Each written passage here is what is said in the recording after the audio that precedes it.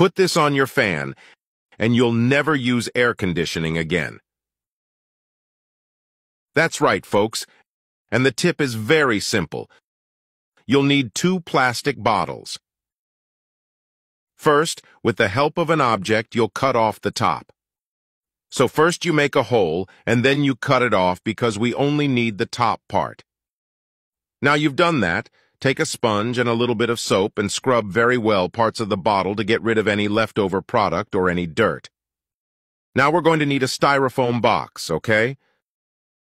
A thermal box and also 2 pieces of this plastic pipe. Oh, plastic pipe. It's very easy to find. You can find it in a building materials store. You'll take the styrofoam box and we'll make 2 marks on it. You can take the tube itself and make a mark on this side and also on the other. And then, you can use a stylus or a pair of scissors to cut it out. We're going to do this so that to be able to pass the tube through. That's why you're going to do it on both sides. Next, guys, we're going to take the pieces we've cut again, and now you're going to join them to the tube.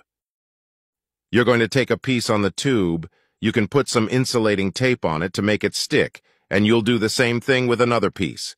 It'll look like this. 1 piece with the bottle and 1 without. That done, now you're going to take your fan, and we're going to take one of the pieces and we'll position it on the front underneath the fan. And to help secure it, just use this plastic clamp. Make 2 small holes in the bottle, and you can attach it to your fan. Then you can cut off the excess clamp, and it will look like this. As for the other part, we're going to put it behind the fan, but now at the top, okay?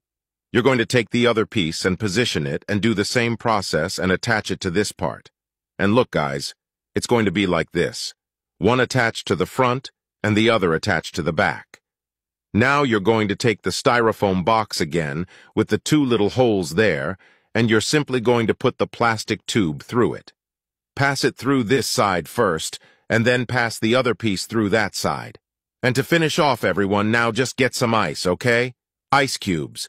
And you're going to put them inside the styrofoam box. You can put a good amount in there. And then, guys,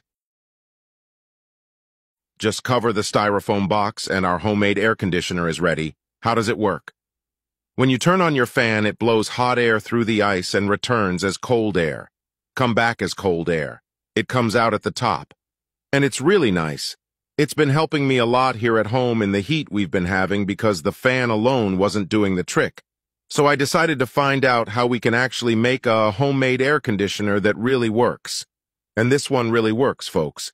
As soon as you turn it on, the air starts to feel cold, and as time goes by, it gets even colder. It's really cool.